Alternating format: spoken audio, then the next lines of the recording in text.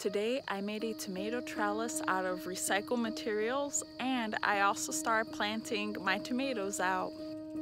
I took some old T-posts from a fence that we took down, and I used it to kind of make like a makeshift trellis right here for these tomatoes. I tied some old recycled rope, and as these tomatoes grow, I'm going to kind of twist them around here,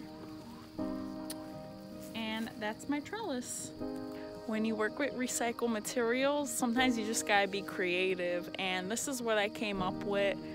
We'll see if it works. If not, I do have a bunch of bamboo stakes in my garage. I just want to try out some new methods and see how it works.